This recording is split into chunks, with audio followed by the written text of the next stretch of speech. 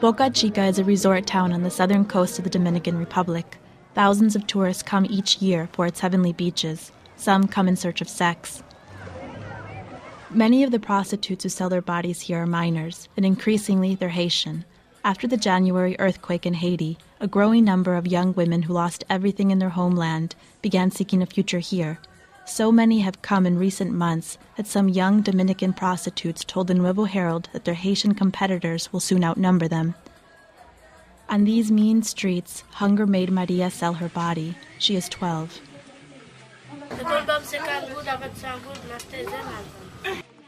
Maria crossed the border in February with her cousins, who are 13 and 10 years old.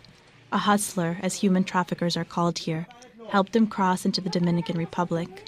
She says the price was her virginity. The children say they lost their parents and several siblings in the quake that destroyed Port-au-Prince and killed about 300,000 people. Maria was at school when her family was buried under the rubble of their home.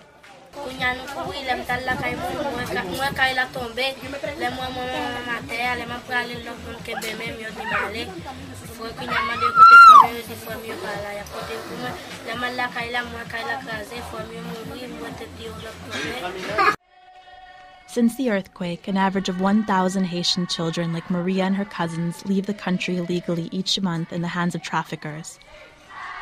This joint investigation by a Nuevo Herald and the Miami Herald uncovered an appalling trauma that is blatantly ignored by authorities in both countries.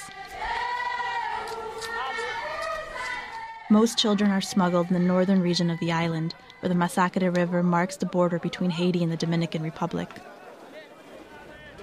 Soldiers and immigration officials from both countries watch the area, so do United Nations Blue Helmets. But it's harder to watch on Mondays and Fridays when a massive open market unfolds in the town of the Jabon in the Dominican side. It's attended by thousands of merchants from both countries, and it's in this chaos that traffickers can slip the children through. Bon, un día del mercado, como yo expliqué, es un día muy difícil para controlar. Cada día puede tener más o menos 20 a 30 personas que cruzan la frontera para ir en viaje ilegal en República Dominicana.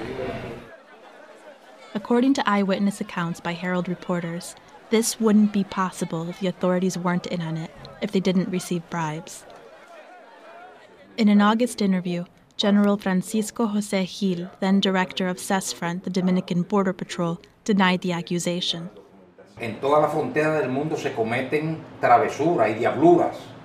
Y nosotros con mucha responsabilidad, cuando un militar comete una travesura, pues se le aplican los reglamentos internos institucionales. Pero le voy a decir algo, yo voy a cumplir un año frente al CESFRONT y no he tenido que mandar a la justicia ordinaria ningún miembro del CESFRONT. After crossing the border, many children end up victims in a network of exploiters, if not of their own relatives who force them to beg for money on the streets.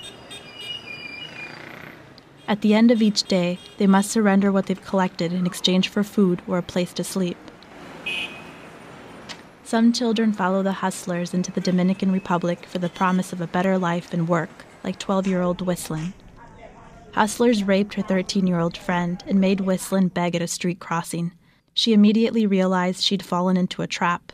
After a few months and with the help of a Haitian woman, she returned to Haiti to live with her mother.